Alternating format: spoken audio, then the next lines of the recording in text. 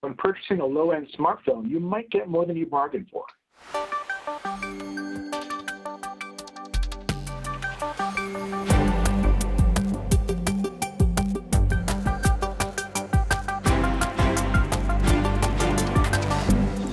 So Matt, you have a story on some low-end Chinese smartphones that may be costing consumers more than they think.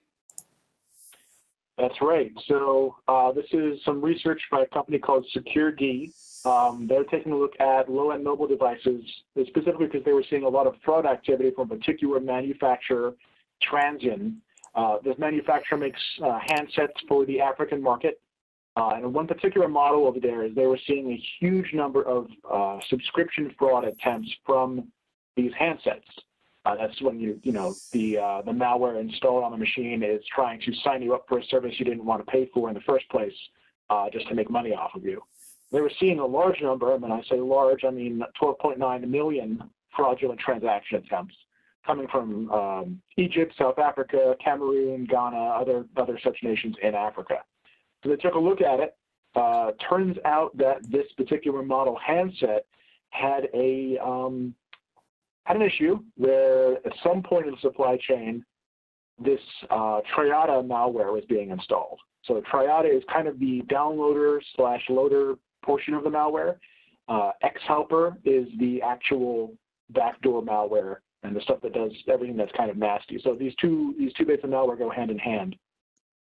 And this is a malware that was doing click fraud and transaction fraud. So basically, if this was on your phone, you wake up one morning and find out that your bill was 10 times higher than you expected, and you were signed up for all sorts of things you didn't want to sign up for. So they found around 53,000 unique devices of this model with X-Helper installations.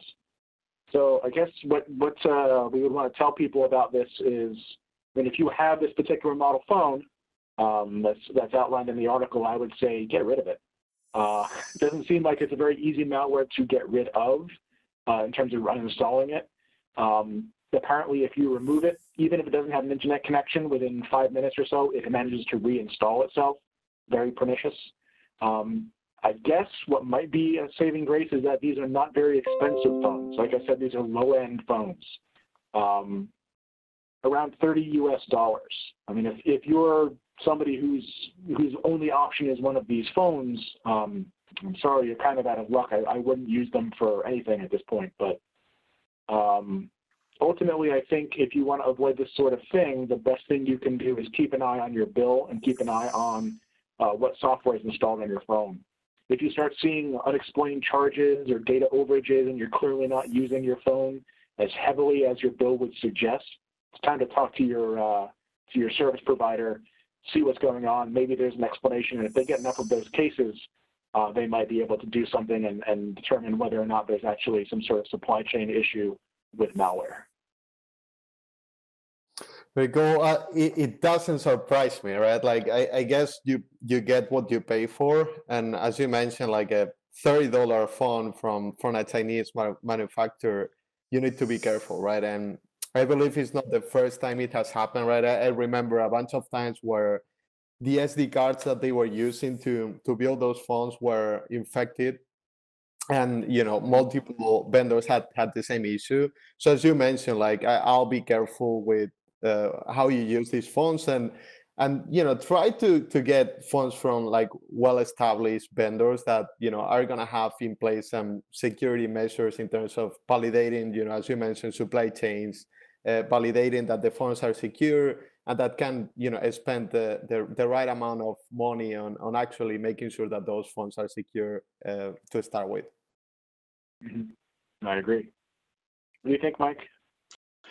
Yeah, I mean, maybe a general issue with some of these low-end smartphones, maybe that are more adware driven, is you may get desensitized, right, to seeing these pop-ups, right, until it's maybe even too late, and then you get signed up. I think it mentioned in the article some of these services, these premium services, and then next thing you know, your $30 smartphone is costing you more than like Jaime said, more reputable phones. So it's like Jaime said, you get what you pay for, but you definitely have to keep an eye out, get a reputable vendor phone, and you can avoid these situations.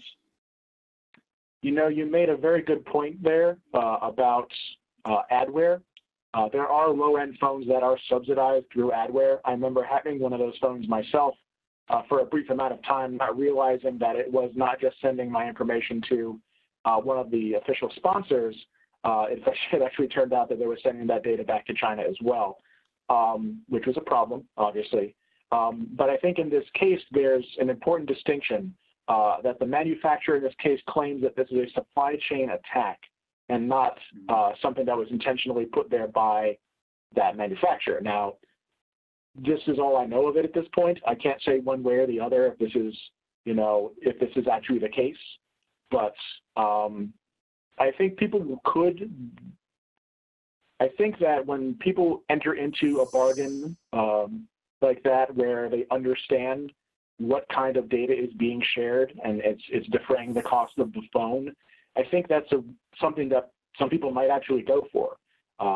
When it's a supply chain attack, that's I feel like nobody knows that it's happening, and it's a terrible thing, and it's not some sort of informed decision. So here, it seems like